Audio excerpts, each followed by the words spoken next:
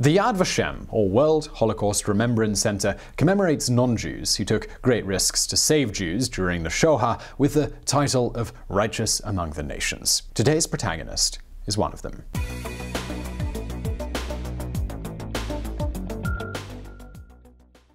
Cornelia Ten Boom, known as Corrie, and her close family, they managed to save an estimated 800 lives during the Nazi occupation of the Netherlands. During the war, her profound religious faith and belief in God's plans gave her the bravery and resourcefulness to make it through situations that was worthy of a spy story. But it was after the war that she achieved her greatest accomplishment, forgiving her former enemies and teaching the world to do the same.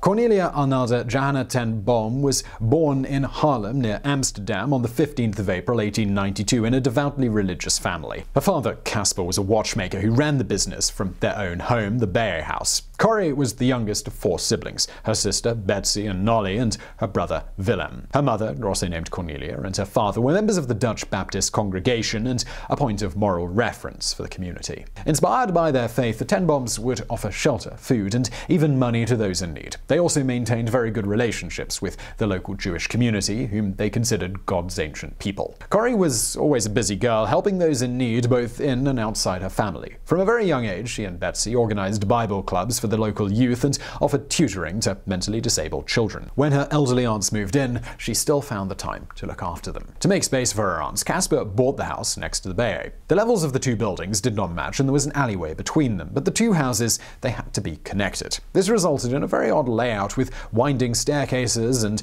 empty spaces between walls. You're going to see in a moment why this is actually important. In her late teens, Corrie met and fell in love for the first time with a young man. She was expecting him to propose, but his mother did not approve of the union, deeming the Ten Booms of lower social status. Her heart was broken, and she vowed to dedicate all of her love for Jesus. But as she pointed out, Jesus has taken care of me that I have never become a frustrated old spinster. In 1918, Mother Ten Boom became bedridden from a cerebral hemorrhage. This added to Corrie's long list of commitments, but her energy had never failed her. She dedicated herself to doing all of the housework and even managing the family's business. She studied watchmaking, becoming the first licensed Dutch woman watchmaker. Unlike Casper, who wasn't very business-minded, Corrie had a keen commercial sense, and with her management of the shop, the family did better financially. Unfortunately, after 3 years of illness, Corrie's mother died in 1921. The elderly aunts also passed away shortly before. With an empty house and plenty of spare time, Corrie and her family, they took the occasion to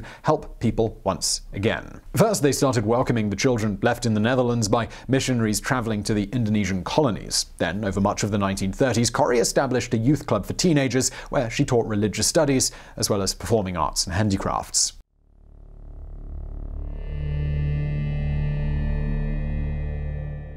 Unfortunately for her, and for the Netherlands, and for Europe, over the border in Germany, another type of youth club was gaining ground. Europe and the whole world were heading towards another war, but most people in the Netherlands, including the Prime Minister, believed that Germany would respect Dutch neutrality, as was the case in World War I. What they didn't know is that General von Manstein's plan to invade France relied on an initial attack through the Netherlands in order to divert Allied forces from the real main invading force entering Belgium via the Ardennes forest. And so, after conquering Poland, Denmark, and Norway, the German military started to turn their attention towards the Western Allied powers. The phony war was about to give way to the actual one. On the 10th of May 1940, the Wehrmacht launched a combined attack on the Netherlands, supported by frequent bombing raids on the major Dutch cities. One night, Corrie was woken up by the noise of bombers flying over Haarlem. She stood up and went into the kitchen, where Betsy, unable to sleep, offered her some tea. When Corrie returned to her room, she hurt her hand on something sharp. It was a piece of shrapnel from a bomb that had exploded nearby. The morning after, she pointed out to Betsy that if she had not drunk tea with her the night before, she could have been killed. The older sister remarked, "There are no ifs with God. Being in the center of his will is our only safety." Despite a desperate resistance, German divisions quickly overran the country. On the 13th of May, the Dutch government and the royal family, they were evacuated to Britain. On the 14th, the country capitulated. The Nazi occupation, it was harsh from the very beginning, with the Gestapo starting to round up Jews and resistance fighters with the help of local collaborators, as well as confiscating all radios. The Ten Booms managed to keep a clandestine wireless, listening to messages of hope coming from the BBC and from the Dutch Queen in exile in London. They also listened to some of Hitler's propaganda speeches. As Corrie remembered, It was the voice of a demon. Corrie Ten Boom was a pillar of the Harlem community, and so very soon his family was approached by resistance fighters and Jewish citizens asking for help. Casper, Corrie, and Betsy, they faced a dilemma. Their faith compelled them to protect Jews, but being a part of the resistance implied taking a political stance which was against their beliefs.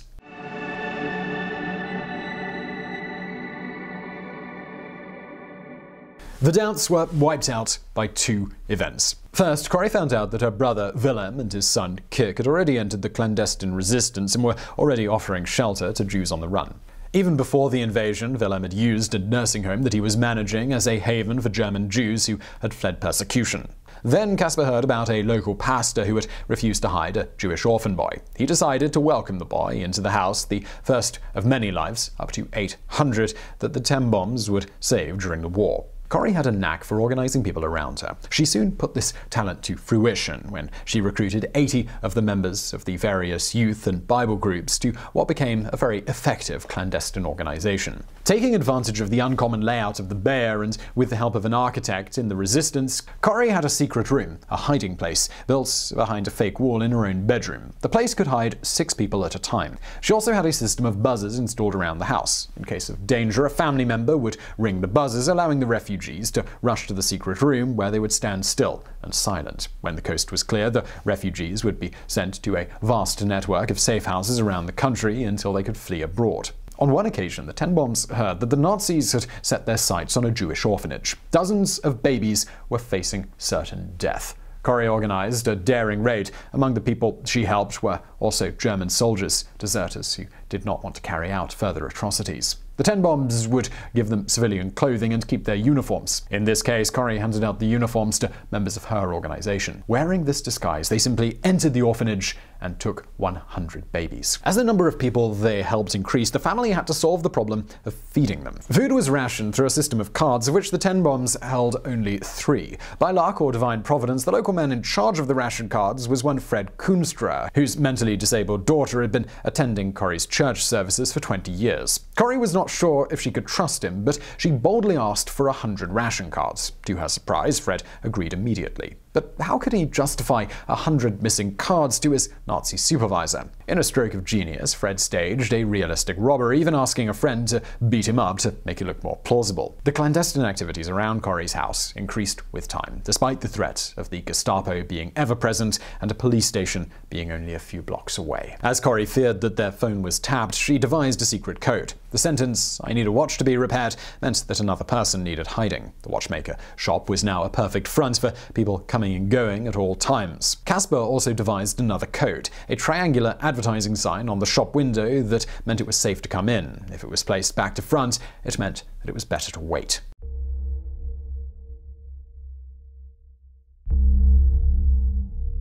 In February 1944, a man called Jan Vogel came asking for a different type of help. His wife, accused of being in the resistance, was in custody.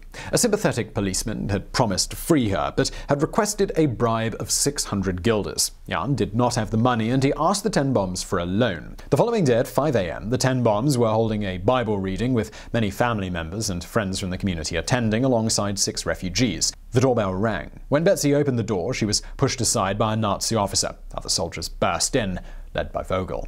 He was a collaborator. Betsy was able to hit one of the buzzers, and the 6 refugees, 4 Jews and 2 resistance fighters, ran to Corrie's bedroom. While the soldiers were negotiating the strange layout of the house, making their way upwards, Corrie was able to hide the refugees behind the fake wall. She later commented that the uncommon floor plans of the house were another sign of God's providence, which had come to help her in a predicament. The Nazis accused her of hiding Jews, hitting her repeatedly, but she kept her mouth shut. The soldiers, they searched the house, and they couldn't find the secret room. One of them was heard saying, "If there is a secret room here, the devil himself built it." Corrie, Betsy, and Casper were arrested alongside 30 other friends and taken to Scheveningen prison. As Corrie was ill with pleurisy, she was put in solitary confinement to prevent a contagion. One day, in her lonely cell, Corrie received a letter from her sister Nolly, who was still free. The letter bore the sad news that Casper, her elderly father, had died 10 days into his imprisonment. Corrie had not seen him since the day they arrived in prison. It was devastating for Corrie to learn that her father, who had been the moral guiding light to her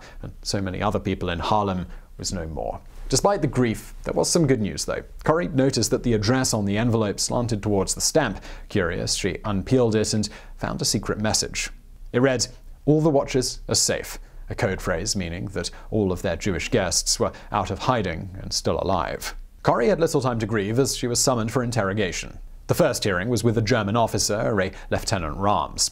The officer was polite, albeit dismissive of Corrie's activism in supporting and protecting the mentally disabled, seen as undesirables by the Reich. Caring for them was a waste of energy, as one normal person is worth all the half-wits in the world. To which Corrie replied, "In God's eyes, one half-wit might be worth more than a watchmaker or a lieutenant." The next interrogator was a Dutch judge collaborating with the German authorities. In Corrie's own words, her faith touched him and he became a friend. But this friend still had to do his job. The judge produced some documents found at her house, a list of names and addresses, which would immediately incriminate her remaining family members and resistance friends who were still at large. The judge remarked how dangerous those papers were to the safety of the organization that she had set up. Then, without adding a word, he simply turned to his stove, opened up the door, and threw them into the flames. After 3 months, Corrie was finally taken out of confinement and reunited with her beloved sister Betsy. There was no hope to be set free, though, as they and all other prisoners were loaded onto cattle trains and sent to the Dutch labor camp of Vught, where they were forced to make radios for the Luftwaffe. Then the 6th of June 1944 arrived. D-Day. As the Allies pushed their way towards Flanders, the Nazis decided to empty their camps in the Netherlands and relocate the prisoners to Germany. Corrie and Betsy ended up in Ravensbrück, the infamous camp for women prisoners.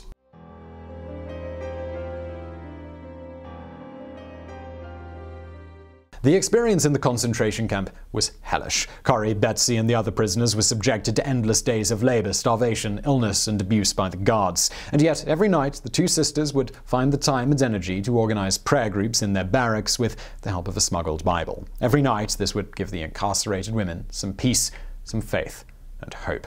And every night, Corrie and Betsy, they feared an inspection from the guards, well knowing that Bibles and prayer were forbidden in the camp. But in another stroke of luck, or maybe divine intervention, word had spread that their barracks was flea-infested, and so the wardens, they kept a safe distance. In the late autumn, Betsy fell ill. During this time, she discussed with Corrie a vision that she had, a plan to heal the wounds of the suffering in post-war Europe. First, they were going to set up a sort of rehabilitation center in the Netherlands to provide support for those who had suffered during the war. And the center also had to be open to Nazi collaborators so as to reform them and reintegrate them into society. Then Corrie and Betsy would proceed to help the German people as well, as it was clear that their country was going to be devastated. Betsy even had a mental image of a former concentration camp painted in green and converted into a welcome center. Betsy, though, she wouldn't live to see her vision. She died on the 16th of December 1944. Now alone and losing hope, on the morning of the 28th of December, Corrie was summoned to the commander's office and asked to fill in some forms and was simply released. She later discovered that this was due to a clerical error and that only a week later, all of the women her age had been taken to the gas chambers.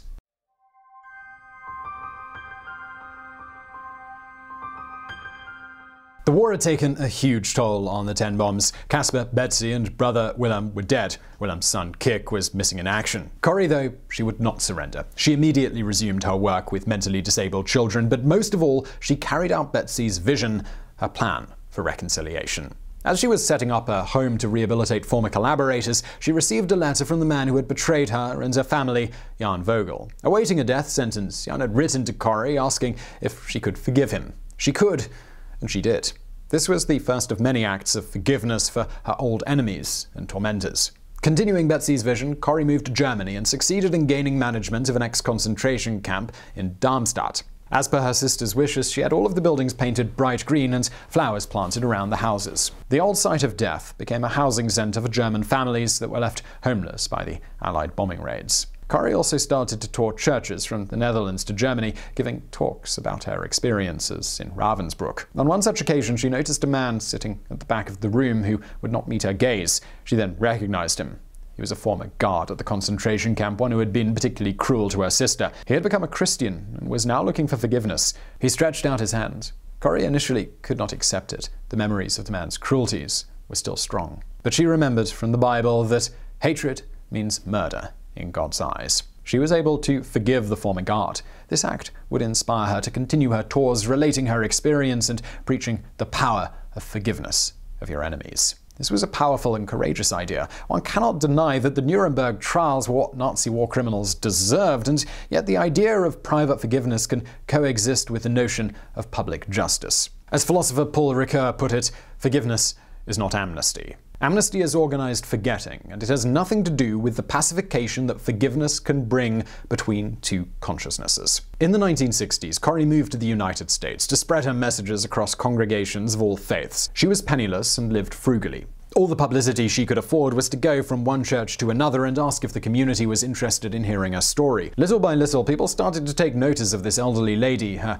oratory style, and her values. Her admirers suggested that she write a book about her experience. The Hiding Place was published in 1971, followed by a film adaptation in 1975. Corrie continued to receive more and more invitations to speak worldwide, but she had to slow down her engagements due to declining health. One morning in 1978, Corrie did not wake up at dawn as usual. Her assistant and friend, Pam Rosewell Moore, went to wake her up, as it was uncommon for Corrie to oversleep in the mornings. Pam found out that during the night, Corrie had had a cerebral vascular stroke from which she did not recover. For the following 5 years, she was paralyzed, unable to talk, read, and write. Finally, on the day of her 91st birthday, the 15th of April 1981, Corrie Ten Boom died peacefully.